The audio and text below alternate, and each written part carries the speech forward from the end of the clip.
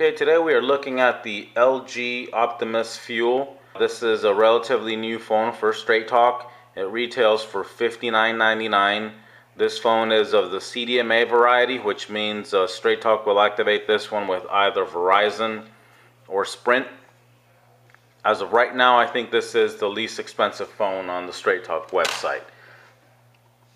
Now, despite the low price, it's got some nice features to it. It comes with a 1.2 gig processor. It's got a 3 megapixel camera, and it does not have an LED flash, so keep that in mind. And the screen is 3.5 inches, measured diagonally, so this phone is very compact. One cool thing on this phone though is that it comes with Android 4.4, which is KitKat. So it's a fairly new Android version, and this is actually the first phone from Straight Talk that I've tested that comes with that.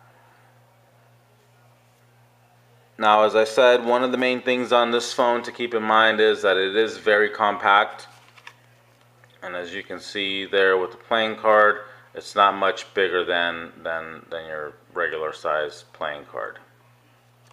Measurements on this one are 4.25 in height or so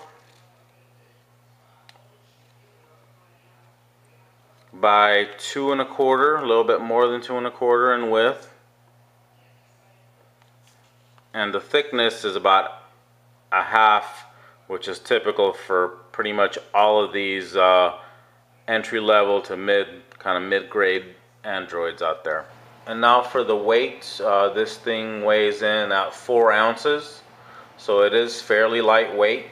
And as I said, the screen is 3.5 inches measured diagonally. So there it is. So again, do keep in mind that this is a very compact phone. So because of that, there is one thing to mention that's a bit of a drawback on this phone, and that's the resolution. On the smaller screen devices, everything doesn't look quite as crisp as it does on the larger phones. And you probably can't tell on the video, but for example, this picture here, looking at it in person, is a lot more grainy than you would see on a regular sized or a larger sized phone, I'll say. Also, you'll notice that on videos, so for example, if you play a YouTube video, you will notice if you've used another phone,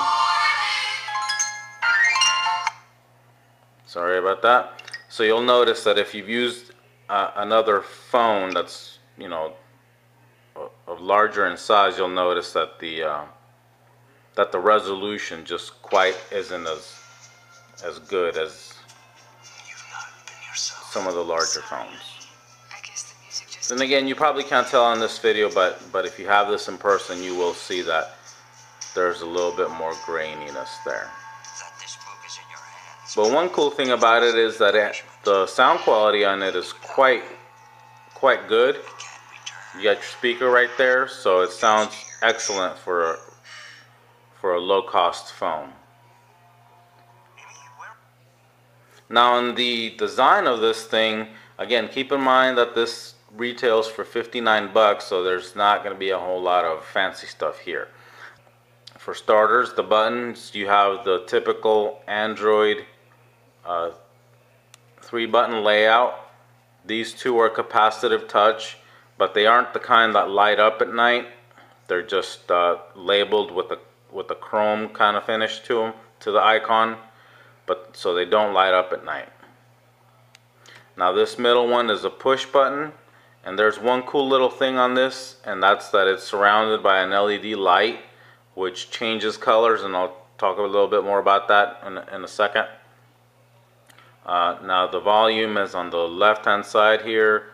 There's the 3.5mm headphone jack, which is the usual iPod type variety, and then lastly is the lock/power button on the right hand side, and your charge port. Camera, again, 3 megapixels, no LED flash. And despite the fact that this thing is $59, Straight Talk does include a 4 gig SD card already installed, so you don't have to go out and buy one of them. Now back to that center button that I was talking about, because this is one of the cool little features that I like on this phone. And basically what happens with this button is that you can actually use it as a bit of a notification kind of thing. So it lights up with different colors depending on what the phone is doing. It's basically what it boils down to. And I'll go ahead and show you that. It's the home button LED. So here are the different colors that it turns depending on what's going on. So for example, incoming, you get a green with a blue kind of thing. Missed call, missed messages, the button turns green. On an alarm, it turns different colors. Calendar notification, you get like a nice blue. You get red when voice recording or when the battery's charging, and then you get it white when you're downloading apps. So it's something kind of cool. It's not a huge deal, but I'll go ahead and show it to you so you can see how it looks.